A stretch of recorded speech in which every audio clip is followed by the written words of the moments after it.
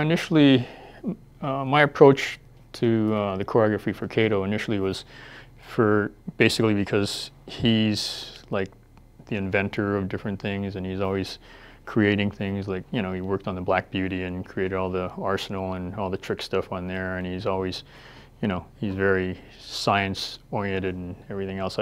My approach initially was to think that, you know, since he understands all this and base his fighting more on like physics and understanding body mechanics and understanding balance very specifically. So a lot of his movements would be very short and to the point, and yet, you know, and effortless in some ways. So he would come up to a guy and know how to move his shoulder a certain way, and then all of a sudden the guy would lose his balance because he understands all the different angles of movement and balance.